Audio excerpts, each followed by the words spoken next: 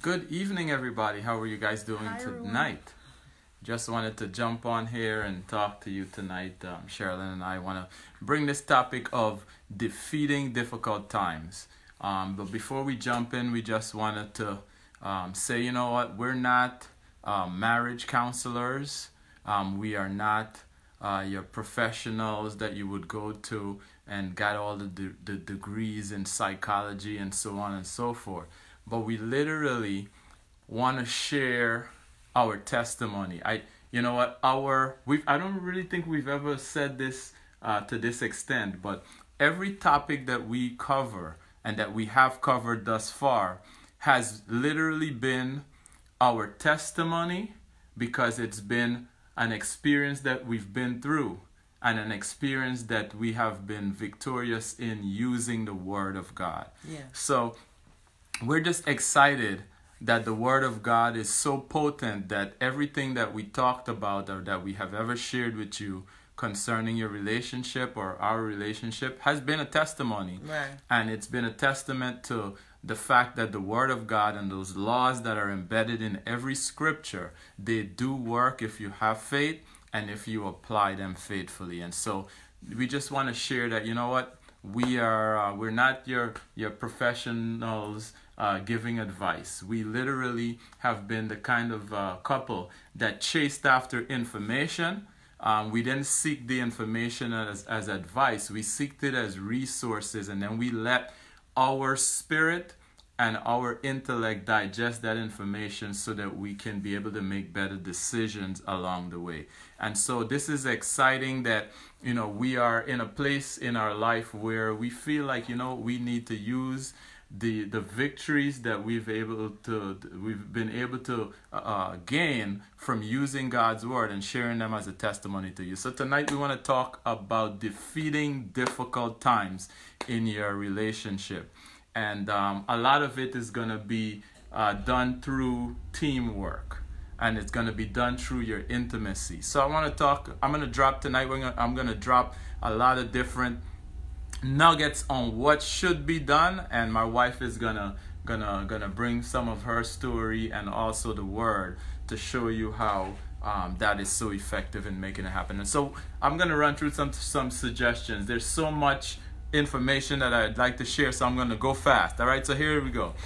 One of the biggest things that we suggest that you do, and we've done it, is marriage retreats or events. Before we go into solutions, let's talk about what happens in marriage. One of the reasons why I agreed and came in agreement with Joel on doing these videos. First of all, like he said, we're not experts. Right. And one of the last thing I want to do is come on. You know, this is the internet. Anyone could be listening to what we're saying, and we don't want anyone to take what we're saying and then apply it and then say you said, you know, they said this. What we, like Joel said, is testimony. We just want to give people hope, because given our background and the fact that we did not know anything about marriage and getting into marriage only because we were so in love. I mean, we met at 14 years old. We were so in love, high school sweethearts. Got married at the age of 20. We're now 40, so we're going to be married this year in December, 20 years. And getting married at a young age, one. Number two, getting married in a culture where marriage is not something that a lot of people did. Number three, married in a society where marriage is frowned upon, that is not a cool thing. And number four, with so many, the divorce rate being so high. We just want to give you guys hope that when you're going through trials and tribulations in your marriage, do not give up. Absolutely. Because there is an answer, there's a solution to what it doesn't matter what your relationship looks like. One of the things I've learned through our marriage is how to truly love. I learned through our marriage what love meant, and that's what I'm going to talk about tonight. What love really means. You know, there are times when you're going through the difficult times of your marriage, when you feel like you're in a prison of unhappiness and you're in emotional turmoil. You'll through those things that we went through, the emotional turmoil, the prison of unhappiness, the hopelessness. This is where I learned what true love is, and this is what I would like to share with you guys tonight. What really is is true love. And I believe your marriage, your relationship will reveal and help you to understand what true love is. So you're maybe going through a lot of stuff now. I mean, and hopeless. You don't even want to listen to us tonight. The two of us being together might make you want to gag. You might be like, okay, whatever. But I just want to say, do not move. Don't change just the screen yet. Just listen to what we have to say tonight, and then you pray about it, of course, and you just sit down and really look into your relationship and yourself, and see that, and you'll see that change can happen, and there is hope for you. And if you guys can both look at this together, that would be great. Yeah. But if one of you is looking at it, then you know what? It's your responsibility as the one that's getting the information to pray, to look, to apply for you, and then to pray. So we're talking about defeating difficult times, and there's so many things that can cause difficult times to come upon you. One of the things that I've experienced that caused difficult times in our relationship from the get-go is me, and I can speak for myself, me refusing to accept the fact that I have to change. I cannot operate as a selfish individual as if I'm in this by myself. And so I have to change. And so change is a threatening thing to any human being. Yeah. And so if we want to continue in the same path and we don't change, we'll experience difficult times. It can be children. Yeah. It can be having children and having any kind of challenge with a child. I know families or young couples that have children. I know young couples that have children with disabilities. I know young couples that have children that have medical challenges, and now this is now a strain on the relationship. Right. It can be a challenge imposed by crisis in the general family, and now an in-law is involved in your household, and it's making life difficult for your marriage. Difficult years or seasons in your relationship can come up front when you just get married. They can come down the line after 5 years. They can come 10, 15 years down the line when circumstances and life changes. Yeah. Because you see, we all have a certain expectation for our marriage and our relationship. And then when life throws us a curveball and those expectations are not met, or those expectations have to shift, now we are faced with difficult times. But what I'm going to tell you is this much. The antidote to difficult time is you and your spouse agreeing up front that, you know what, we don't know it all and we don't know what's going to happen next. But guess what? We will be a team, and we will conquer and discover and learn and grow through this together. Right. And if you agree that no matter what's beating down your door or what's waiting for you when you step out of your house, that the two of you will always be in agreement, and that you will always foster intimacy in your relationship. And the word intimacy is a broad one. I'm using it in the context of a wholeness and a communication and a tightness, not just the physical intimacy. If you agree that your intimacy will grow and you will continue to embrace one another and be a team at all times, then I don't care what the situation is or how long the season is. If you guys stay in that mode, you will always overcome them. And I just want to drop some stuff tonight that we have done and that we have used, and the Word of God that we have used to defeat difficult times. And you know what? A lot of our difficulties, Sherilyn, I can share this with confidence.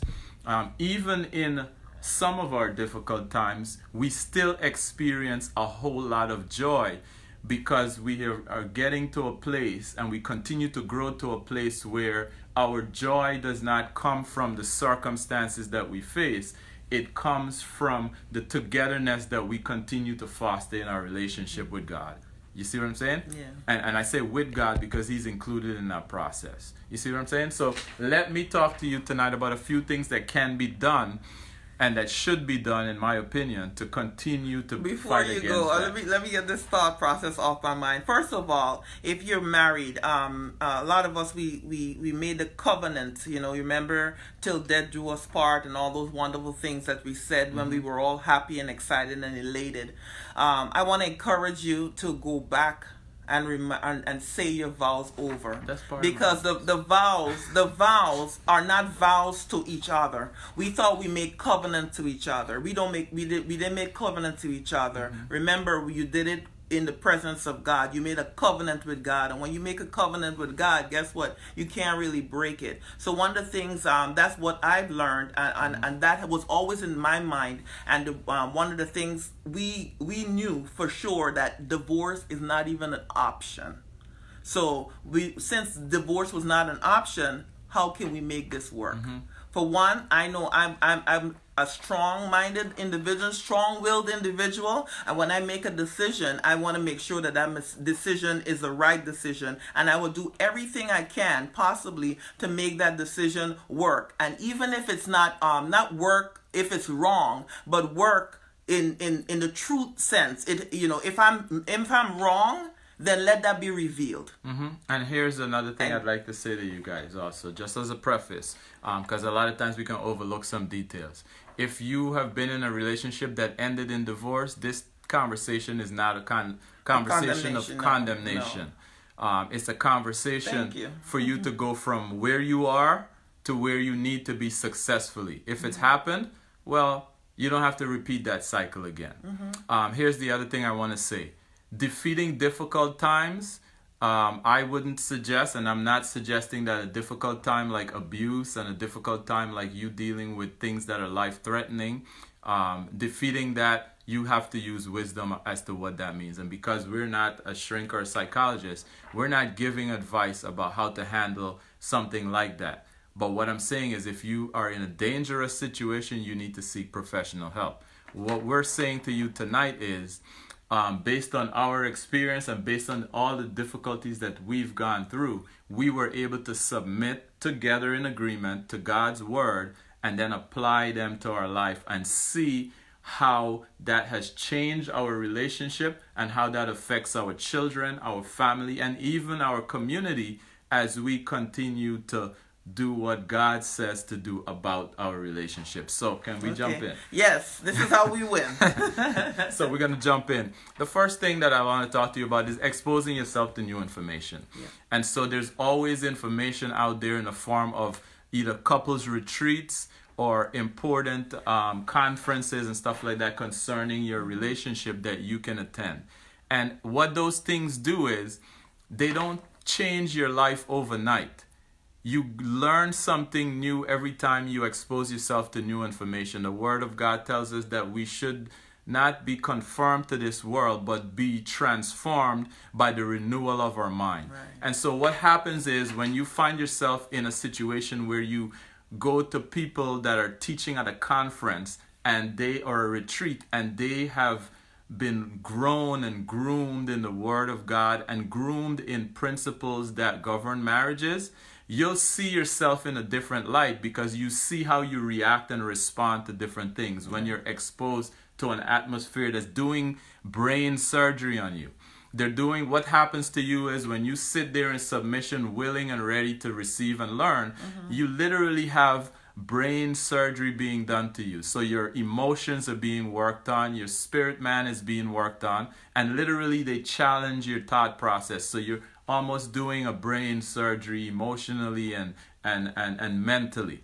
And so have you look at yourself from a different perspective, and then you learn and grow. You see how you respond. I remember one time I finally got a revelation and I realized, man, I responded inappropriately to something that my wife did very often, and I saw it as an offense when I should have seen it as just gathering information to learn and to know her better.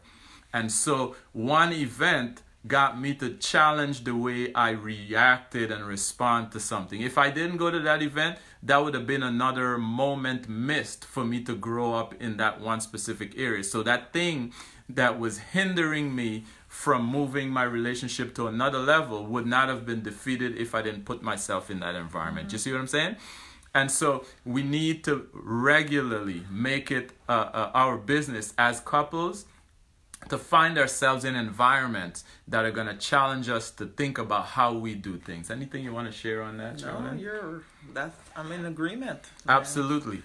Here's another one that I recommend and that we recommend that you do. Talk more to your partner than you talk to your friends. Yes. Very, very important. There has to be a distinct difference when you look at your relationship with your spouse and when you look at your relationship with others. If your conversation level and your depth of intimacy with your spouse is at the same level as it is with your friends concerning your life, there's a problem there. Yeah. Because what that's saying is you have more outside influence speaking into your household, into your marriage, and ultimately speaking into your family. If you guys have children or you plan on having children, you have more outside influence coming into your doorway via your ears, your eyes, every sense that you allow people to pour into you.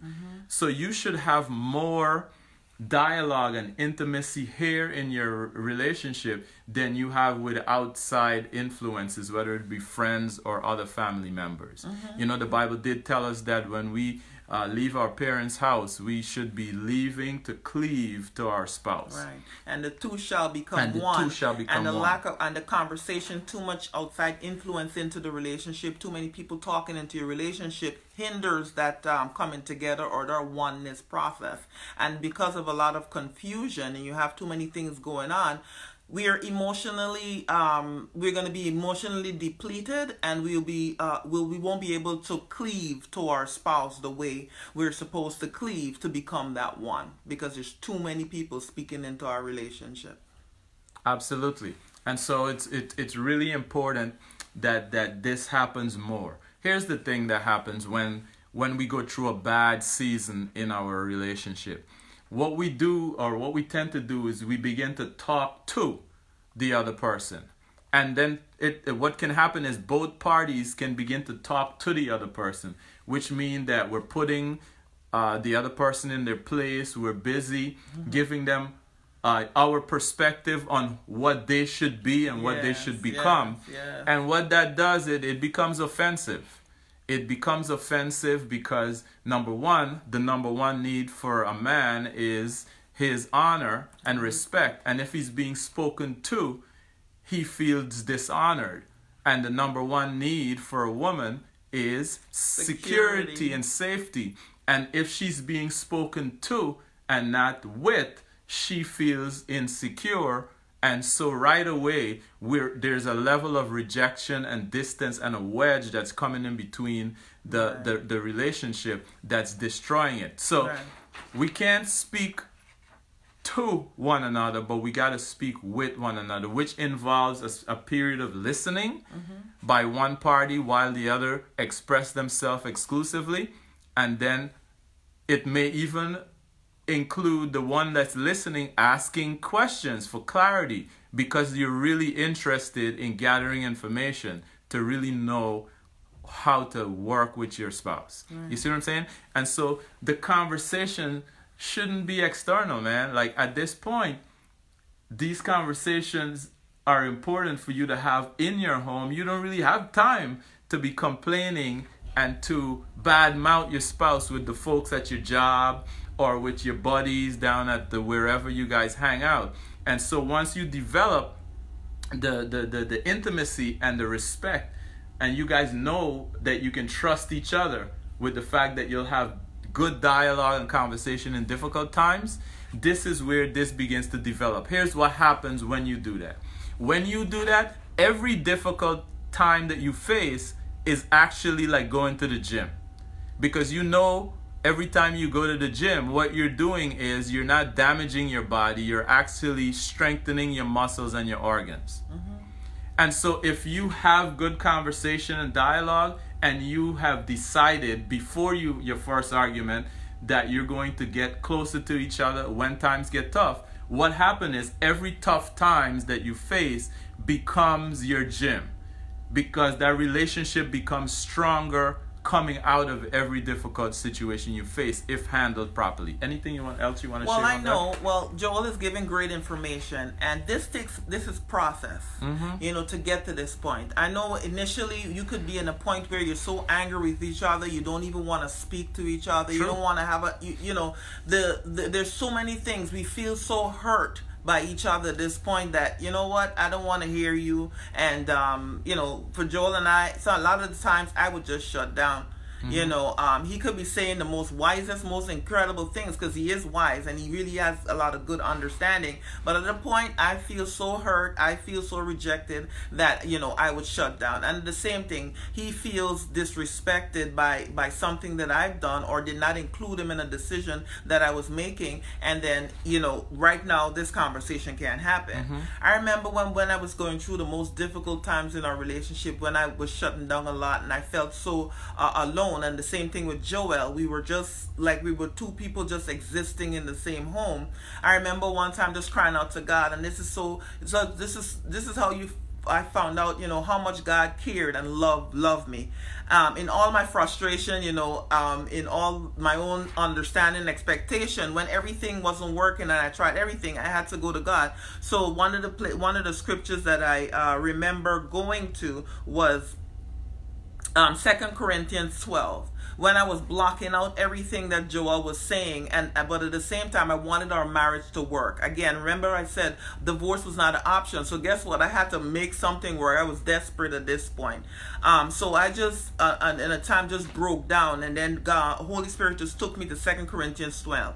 And this is what it says, 2 Corinthians 12. Therefore, in order to keep me from becoming conceited, because I was all into myself at that point, it's me, my, woe is me, I was given a thorn in my flesh, a messenger of Satan to torment me.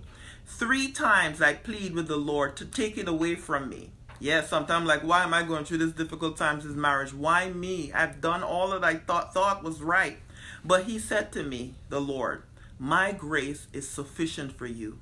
For my power is made perfect in weakness. Therefore I will boast all the more gladly about my weakness, so that Christ's power may rest on me. That is why, for Christ's sake, I delight in weakness, in insults, in hardship, in persecution, in difficulties. For when I am weak, then I am made strong.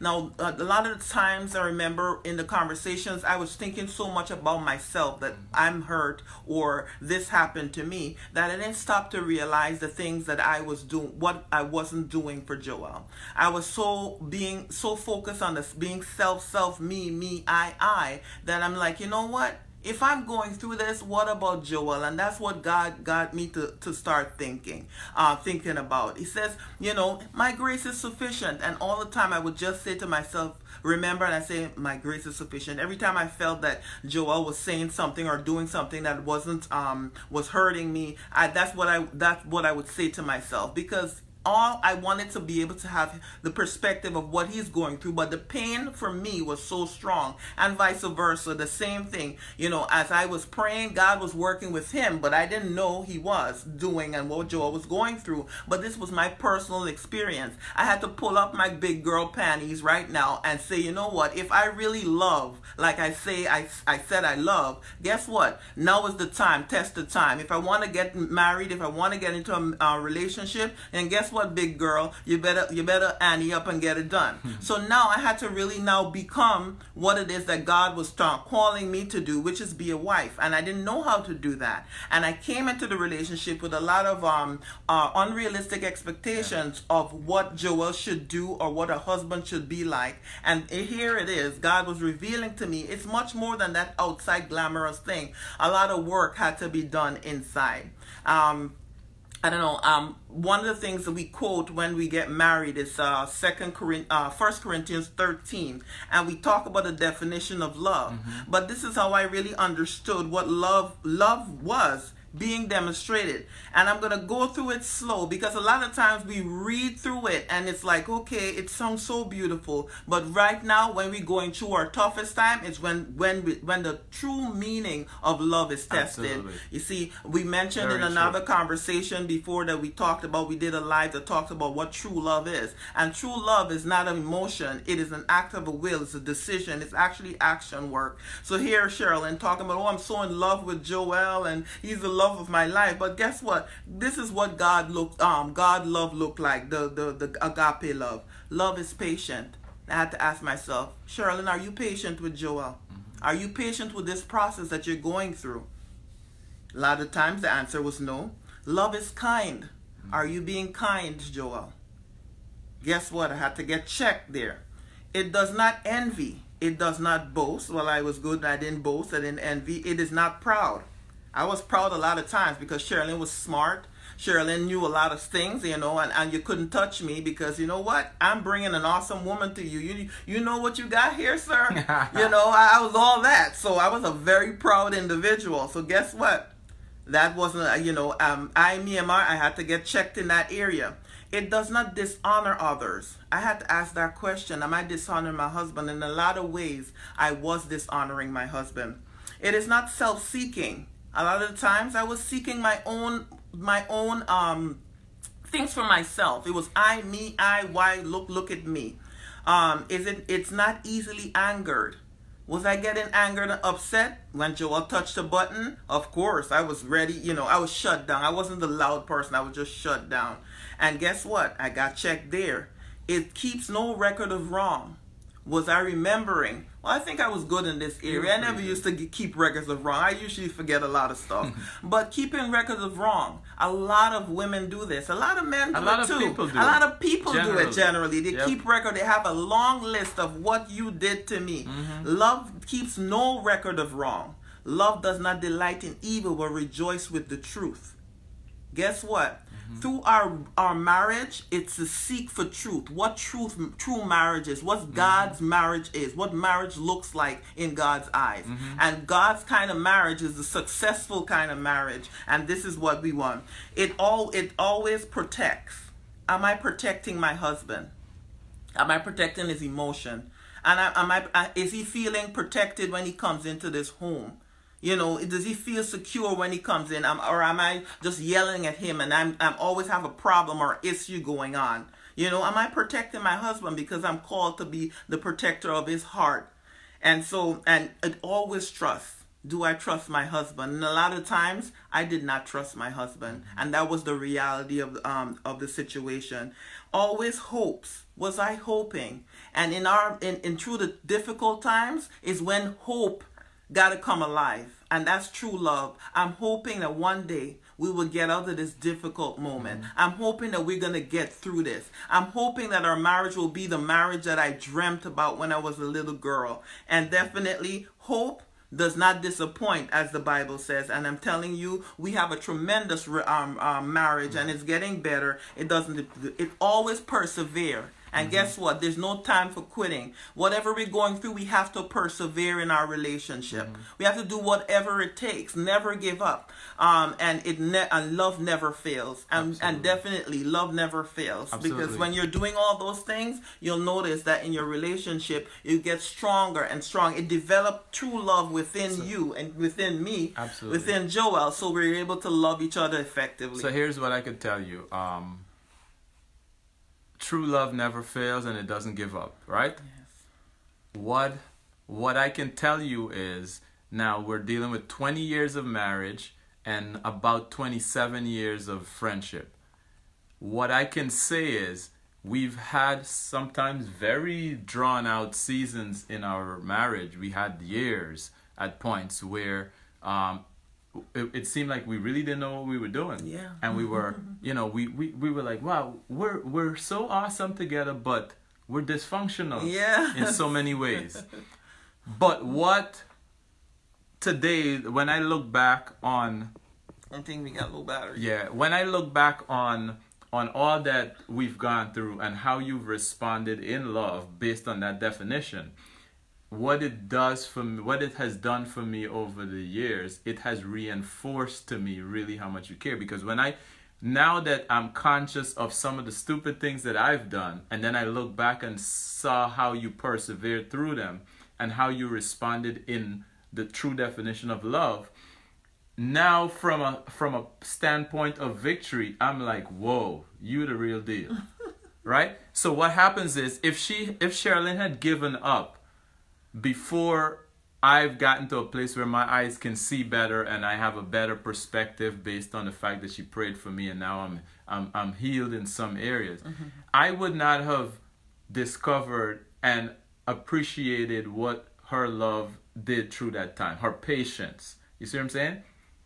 If I can do some of those things over again, I wouldn't do them, because I realized how much patience it would have to take to put up with some of my behaviors back then. You see what I'm saying? But the fact that she did, now that we've overcome that hump, let me tell you what, man. She's appreciated. She's the real deal. You see what I'm saying? Glory to God. And so I'm not saying, I'm only saying that to say, when you really love someone through the craziness, when you get on the other side of that craziness, that appreciation that is in store for you is incredible, because it speaks for itself. You see what I'm saying? Let's move on, because my battery is running low. Here's what I'm going to say. It's easy to withdraw intimacy when times get tough. Don't do it. Don't withdraw intimacy when times get tough. Here's what's easy to happen, especially from the woman to the man side. It's easy to withdraw sex, right? Now let me say this. You may have a difficult time in some areas or some patches in your marriage when, you know what, that's tough to happen because the hurt and the pain is so much. But here's what I would tell you not to do. Don't disconnect totally to the point where you can't hold each other's hands. You see what I'm saying? Don't disconnect to the point where you can't rub each other's backs or shoulder. And if you have a tough day where you can't hold each other's hands and you can't rub each other's back and express some kind of physical touch that, you know, I'm still part of your team. If you have a day where you can't do it, don't make it be 2 days. Don't make it be a week. Because the longer that time expands, what you're saying is, I am now in the mode of rejecting you. Yeah. I am now in the mode of rejecting you. And what you will communicate indirectly is that you're not an ally, you're an enemy. Right. And that is not where you want to go. Yeah, man, listen, it's difficult. Sometimes I'm in the middle of a conversation and I can hear a still small voice in my head say, just hug her. And I hear that voice in my head that says, just hug her. And in my mind, I'm like, but she just used the disrespectful tone to me and I just don't want to hug her. You know what I mean? And then I have to bite down and say, let me just give her a hug in the middle of this argument. You know how difficult that is? Who want to do that? Yeah. But those decisions have been the biggest victory moves that one can make in the time of difficulty. You see what I'm saying? And that's what that definition in 2 Corinthians 12 is talking about, you know, not keeping record of wrong and doing it even when in those difficult times. Absolutely. Here's another thing that's easy to do when you're in difficult seasons. The guy or whoever picks up their pillow and get an extra blanket from the closet and they get out of the bedroom and they go sleep on a couch or they go sleep in a spare room somewhere in the house. Now let me tell you what. It might be wise to go lay down in the couch if you realize that you can't control your emotions and you may cause more damage staying close to that person the first night. But at some point, do not abandon your bedroom. Don't abandon your marital bed and sleep downstairs or sleep on a couch for a week, 2 weeks, a month, 6 months without being able to resolve that issue. Man, I'm telling you this much. To be straight up with you, that's kind of immature. Because now we're adults, especially when you have children. We have to get to the point where we're at least adult enough to resolve our differences. And the way we should do this is when you're on good terms, you should decide that this is how we're going to conduct ourselves if we have bad times. Mm-hmm. One thing that we had going on for us in some crazy years, and we've had an extended period of craziness, but one thing that I appreciated with this girl right here is that she knew how to press pause and go have a good time with the person that she was just arguing with. And I thought she was crazy because she was able to do it. And I tell you what, that mode of operation has saved our life so many times. I remember we had this crazy blowout. Yes, there's holes in the wall somewhere in Brooklyn, New York to prove it. We had this crazy blowout. And there was a birthday party going on in East New York that night that we were invited to. And we just had this crazy fight. And I'm telling you what, she shocked the heck out of me. Because right after that fight, she said, you know what, boy? Put on your clothes. Let's go to this party. Let's just forget this for right now. Let's go to this party and have a good time. And I was like, man, that's some perspective.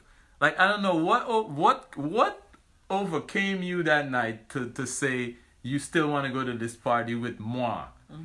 But we put on our clothes, got in the car, drove across Eastern Parkway to Sterling or one of those places to a basement party we were invited to. And we had a great time. We danced and whatever else, came home, had a great time when we came home, and we dealt with the issue later on. But guess what? That party changed our perspective. We were able to work that issue out. And we had other issues after that. But we were crazy enough to know that this team, regardless of how much we disagree and how much we're fighting some demons from our past or whatever, we will make sure that this team continue to stay intact. That don't happen overnight. And we're talking about 20 years to be where we are now, right? And still got work to do. But we have been able to endure months and years of dysfunction because we were a little bit radical about how we are able to move forward and apply some of these things that I'm sharing with you right now, right? So don't spend extended amounts of time sleeping in separate rooms, and don't make it a lifestyle that you're not sleeping in your room together. Let's work it out. Here's another thing I would suggest. Write to one another. This is something Sherilyn did for a while. She wrote some notes to me about how she really felt because it was easier for her to express herself in the notes. I was quite intimidating in conversation at times, right? So she would mumble all over herself and just shut down because I'm so intimidating in the conversation. So she decided at times that, you know what?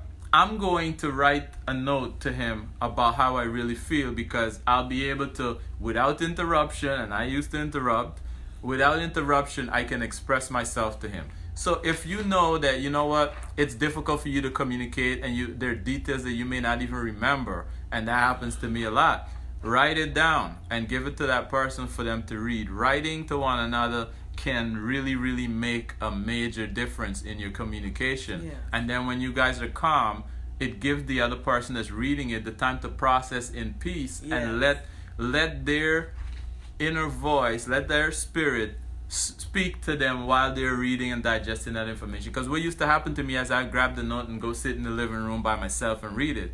And then I would think to myself, man, I must have really heard her. Oh, I didn't think about that way.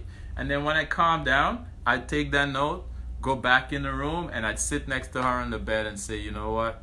I didn't realize that this is this. Or sometimes I might start the argument right back up again because I'm still in battle mode and I don't want to concede or I don't want to be mature. You see what I'm saying? But at least it gave me an opportunity to read it uninterrupted and she was able to express herself without interruption. All right? Here's what I would recommend also. Talk about memories of the past. Talk about why you guys got together again. Get back to that regularly. It's important to get back to reminding yourself as to why you did what you did. What did you guys see in one another? Are you still interested in the things that we talked about when we got started? You want to share anything about that? No, basically, you're on point in everything, basically. Yeah, go back and talk about those Yeah. days. We still do to this moment. But here's another thing that I'd like to talk to you about. Not just go back and talk about why you got started, but do you have goals and things that you want to do now that you're thinking about at this point in your life that you want to do 5 and 10 years out? Because those are the things that will continue to draw you towards Yes. growth and bring you together and move you forward. So you got to talk about why you got started in the first place, but also you have to continue to look at, and this is what we do, what do we want to do 5 years out, 10 years out? What are we going to doing? What are we going to do with our life? The other big one is dating each other. Continue to date one another. Continue to plan ahead. And we did an entire topic about that. All right. So dating each other and become a team. And this is a big one for me.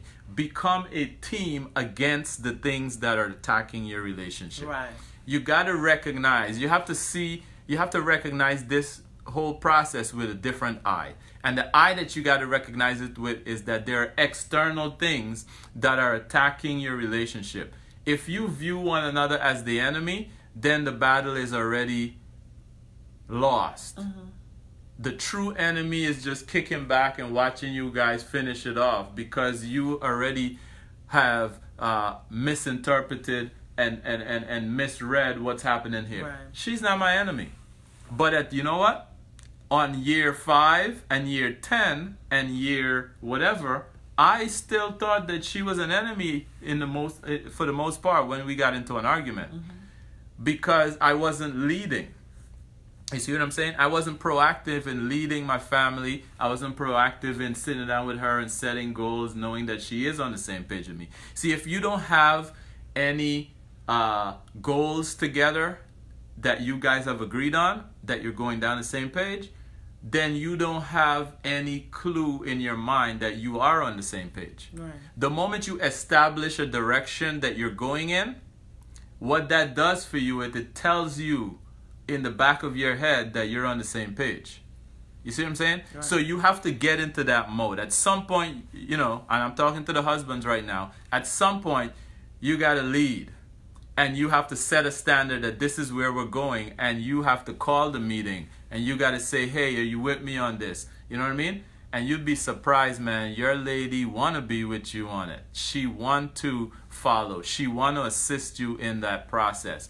And once you begin to go down the road where you have a goal as a couple, as a family, and if you start to dive into purposeful things that you want to do 10, 15 years out, and you guys are going in that direction, when arguments come up, it's hard for you to say, man, the same person that just sat with me and set goals is an enemy and not an ally. You see what I'm saying? And so these are all things that come together over a period of time, but we just want to throw them out there because, any little information that can give you an edge on the real enemy that's trying to finish your relationship, it will help you. And all the believers know John 10:10. You see, it says the thief comes to steal, kill, and destroy. Absolutely. But Jesus reminds us that he came so that we can have life and have it more abundantly. And he wants us to have rich relationship, marriages that are all of this world. And he wants us to succeed in everything we do. And your marriage is no different. I remember I was listening to Kevin Elliott Ewing. He was doing an extensive teaching on one scripture, and I remember that scripture when we were going through our situation and reading it, but then he amplified it, and that's exactly what the Holy Spirit has dropped inside of me in the process. It's I believe it's Job 14:1 that says, mortals born to a woman, short are their days and many are their troubles. I'm paraphrasing. So you could go to Job 14:1, which sets us up. If we have the wrong expectations of our marriage, and that we won't have any challenges, everything is going to be a bed of roses, or it's going to, happily ever after kind of mindset, then we've already set up ourselves for failure. And you know what? Disappointment never comes from what you find when you get to a destination. Yeah. It comes from having an expectation, and then when you get there, you realize you had a false expectation. Yes. So it's powerful what Sherilyn just mentioned, and it's important to be able to do that. Here's what, and I want to wrap up with this as the last point because we've been going for a while. I would highly recommend that you find a church. If you're not involved in ministry or you don't go to hear the word of God, that first of all, let me rephrase myself. First thing you want to do is you want to pursue God. Mm-hmm. And you don't need to be in a church building to pursue God, but I recommend that you find a good church. I recommend that you find a good church because it's good to be taught and hear the word of God. The Bible says faith comes by hearing and hearing the word of God. But you want to also pursue God. Read your Bible. Listen to it on audio. Pray. And agree together that you're going to pursue God together and find a good church together. Here's why I say that to you. There are some things in your relationship that may be bugging you and they don't go away. It may be things about each other that you just can't wrap your mind around, and that problem or whatever you perceive it to be as a problem, it just wouldn't go away. Sometimes the reason it doesn't go away is because it's really not a problem.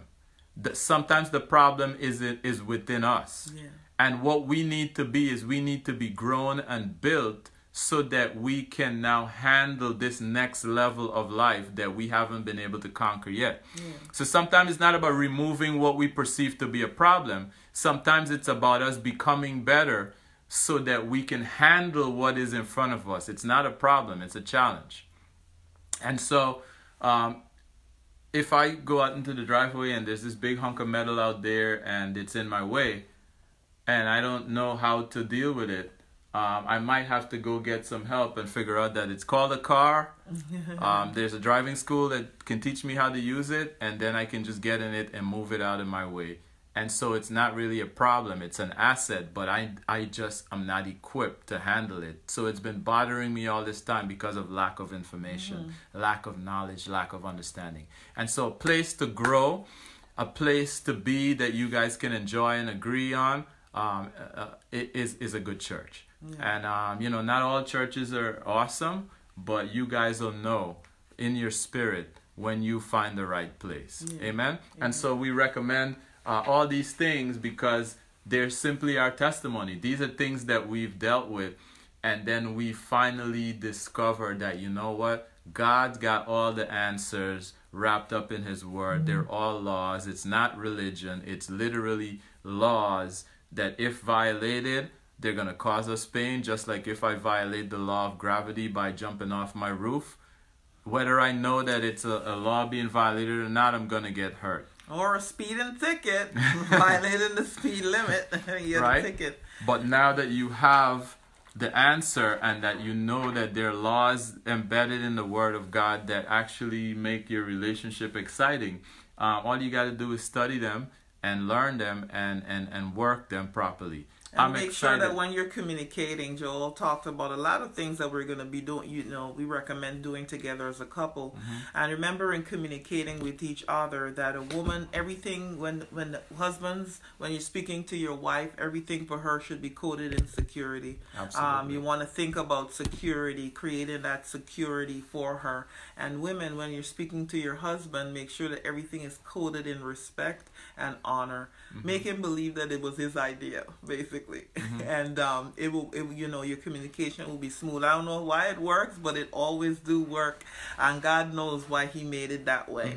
And you know what, just having the right heart for that. Yes, like that information, yes. Knowing you that have to have the right heart. You got to do it with the right heart. That's why I'm saying that God always works on the inside of each individual, and that's why I give the definition of love, because love is not an emotion, it's an action. And when you're doing those things, you check on yourself. Am I doing these things? As I mentioned in 2 Corinthians 12, it's really working on ourselves and having the right heart. So when I go to Joel, I have an understanding of what it is. I'm just bringing a mental understanding to what the heart, what your heart should, how you know that you have the right heart. Absolutely. So when I'm communicating with him, if I'm coming out of selfishness, if I'm coming out of keeping records of wrong, if I'm impatient, if I'm being prideful, then I know I'm coming with the wrong heart because it violates love. And so if I'm coming in with a heart of love, then I know that, you know what? I'm not keeping any records of wrong. I'm patient. I'm kind. I have hope. And the definition, 2 Corinthians 12. It will be your night, a very good guide for you. Awesome. So we hope that just us having this conversation, because that's what this was tonight, just a conversation of us sharing what's been, where we've been, and some of the things that we've done. Hopefully that helps. And we look forward to bringing these to you randomly from time to time to make sure that you know that you're not alone. Yes. This is the most difficult undertaking that any human being would make, and that is joining together with another human being and becoming one. Yeah. That is not an easy feat. Right. And so you shouldn't be distracted or feel like you're alone or your situation is so unique and so terrible. It's not. A difficulty in marriage literally is a promotion on a platter presented to you by God to say, if you conquer this, your next phase would be you being closer to living in paradise. And I'm not kidding you. Every time you conquer a difficult time or season, properly using the word and the laws of God, you're opening the door to a really awesome lifestyle. So we look forward to talking to you next time. Sherilyn, if you can close us out in prayer. Heavenly Father, we give you all honor and praise. We thank you for each and every person listening here. Lord God, we thank you that you care about each and every one of your children. You've created them perfectly. You've created them with purpose and for your own purpose. And you said in your word, Father God, that if we ask anything and if we abide in you and your word abide in us, we can ask anything and it shall be unto us. I pray that each person that have the difficult question and going through the challenge, that they will seek you first. They will seek you. They will call out to you, and they will trust you with all their heart and do not lean on their own understanding. That they acknowledge that you're our heavenly Father that cares about us, that you truly love us, and that there's nothing you won't do for us. Because if it wasn't so, you would not have sent us your own begotten Son to die for us so that we can have life and have it full. I thank you, Lord God, that revelation knowledge it belongs to your children, that our eyes will be open and our hearts be open. Anyone that has any hardened hearts, Father God, I pray that hardened heart is softened now. And I thank you that the Holy Spirit will resound inside of them, and that their eyes will be open to see as you see them, and know that they are children of the living God, and you love them, and there is nothing good that you would withhold from them as long as they walk uprightly. Thank you for your word. Thank you for this time, and thank you for the opportunity. In Jesus' name we pray. Amen. Guys, we'll see you next time. We love you. Hope this helps. Have a good night. All right.